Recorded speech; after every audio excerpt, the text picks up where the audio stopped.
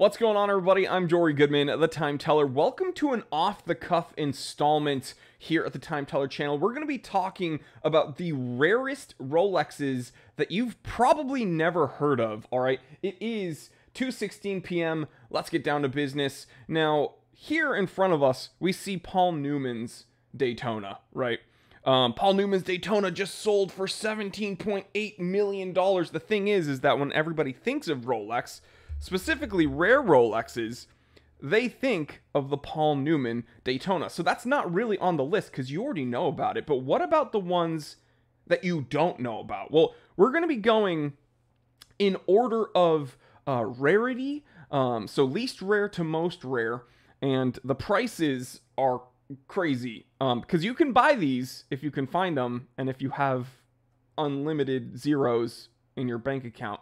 Let's take a look. So first, I wanted to mention the Rolex 1016. Now, I understand that the Rolex 1016 is like fairly common as far as people putting it on their grail list, but the thing is, it's still kind of attainable, right? The 1016 is sought after and expensive, but it's not unobtainium. But what about this 1016 that they made in 1963 known as the Space Dweller? That's right, when we zoom in here, we can see Space Dweller on the dial. Now, this isn't just like some aftermarket fake thing. In 1963, Rolex took a certain amount of these 1016 Explorers and wanted to celebrate space travel by calling this the Space Dweller. Now, the thing is, all these years later, we have things like the Sky Dweller, like the Sea Dweller, and we can look back and just see how far Rolex has come when we're looking at functional, purpose-based watches. But if it's up to me, I would still choose one of these 1016 Space Dwellers. Number one, because it's like sci-fi space watch, but it's still a Rolex 1016 Explorer. So that's my pick.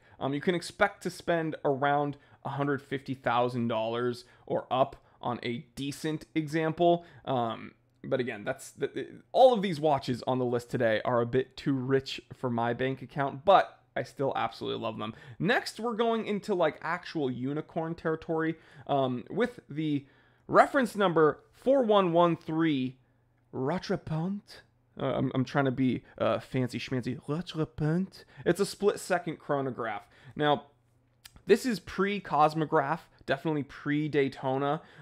This split-second chronograph is very, very rare when it comes to Rolex's catalog. Only 12 were produced, and it is said that only 9 are currently accounted for. And these numbers will probably decrease as time goes on and these things get lost or broken or whatever. Each one is worth upwards of $2.5 million. And when we're talking about unicorn chronograph Rolexes, it pretty much doesn't get any better than this. I'm showing you a multitude of photos, but really what I want to focus on is right here. Monochrome watches, shout out, they have some very, very good write-ups on a bunch of watches. So this is the Zerograph, the Rolex Zerograph. Again, this is pre-Cosmograph. This is from 1937. Now, I should tell you, this one, I forgot to tell you the date. This is from 1942. This true unicorn, like crazy watch, is from around 1937. This is the Zerograph reference number 3346. It's a mono-push chronograph, which is already kind of crazy. And you can see here this Rolex movement. It is actually an in-house mono-push Rolex movement in this watch. And again, it's said to only have 12 production pieces known. There's not a whole lot of information on this watch. Everything you look up, they say this is the first Rolex chronograph to have a pusher and a rotating bezel. So that's cool. There's also, you'll notice, a California dial similar to my Rolex Bubbleback 2940.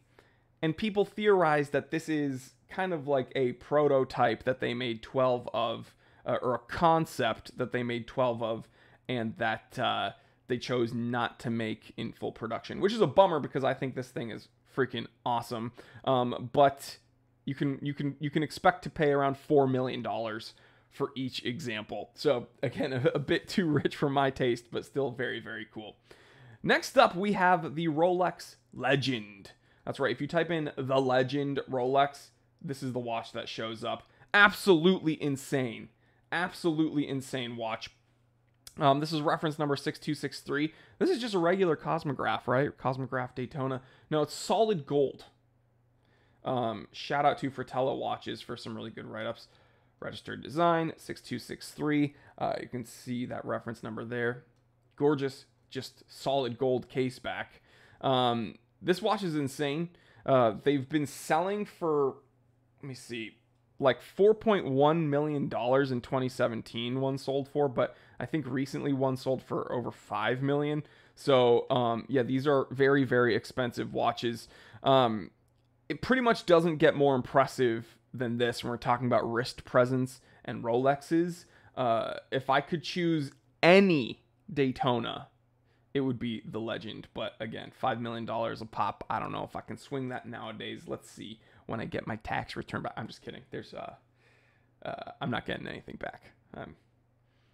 California just squeezes me dry. Oh, I shouldn't do that. I shouldn't do that. And we can't edit this because Gato's not editing these off the cuff episodes. So oopsies. Next up, a watch I'm incredibly jealous of.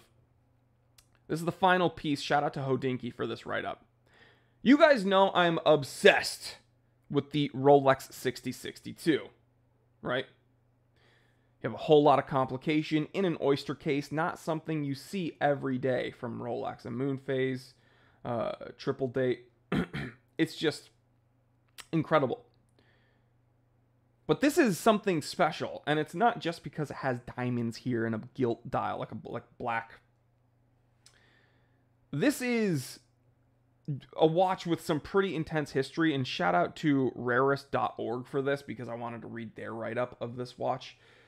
6062s already go like upwards of $700,000 a pop if you can find one, right? Actually, Nicolas Cage owns one. I just mentioned that in a recent episode. Rarest.org wrote, this Rolex 6062 Bao Dai, and I'm probably pronouncing the name incorrectly because it's Vietnamese, so I apologize. They said this watch was specifically made for the 13th and last emperor of Vietnam, Bao Dai Nguyen Phuc Vinh Dui. I'm trying, guys. I apologize. In 1951, following the Indochina War, world leaders met at Geneva to discuss the future of Vietnam. During this visit, Bao Dai went to the store Chronométrie Philippe Béguin, a famed Rolex retailer, and requested them to show him an exclusive watch. He said he wanted the rarest and most precious Rolex ever made. After rejecting a few samples, he finally settled for a Rolex 6062, yellow gold with a black dial and diamond indexes. Rolex made only 3 black dial models of the 6062 with diamond markers. 2 of them feature 6 diamond indexes for odd hour numbers. However, the one owned by Bao Dai had 5 diamonds set at even numbers. The dial layout is also unique for this particular piece. This sold for $5.1 million at auction. So it's not Paul Newman Daytona number, but absolutely insane. And this one was said to be made circa 1954. So guys, there are a bunch of really cool Rolexes out there, and I know people, like, their number one complaint about Rolex is, oh, I can't find them. And then their second complaint about Rolex is they're boring. Like, they just make the same watch over and over again. But if you go into the past, you know, this is not just some normal Explorer. This is definitely not just some normal chronograph. This is definitely not some just random normal chronograph. And this is probably the coolest watch that Rolex has ever made. So, and again, the Legend is also just super duper sexy. So, shout out to, let's see, Hodinky, Fratello Watches, I think Monochrome, and Rarest.org. Thank you for all the images. And yeah, guys, I'm a big Rolex fanboy. But I can also admit that recently modern ones aren't as cool as the vintage ones, and that's why I'm a vintage dealer. So thank you for hanging out with me on this episode. Hopefully you learned something. Leave a comment in the comment section because I learn from you just as much as you learn from me. Check out T3 Time to Drive. Check out the channel memberships, okay? Click join next to the subscribe button. It's like YouTube's Patreon. It's $4.99 a month. You get an extra piece of content every single week. You get early access to what I'm reviewing. And you get access to that members-only Discord chat, so you really do help me out. And it's my channel members that truly allow me to do this for a living consistently.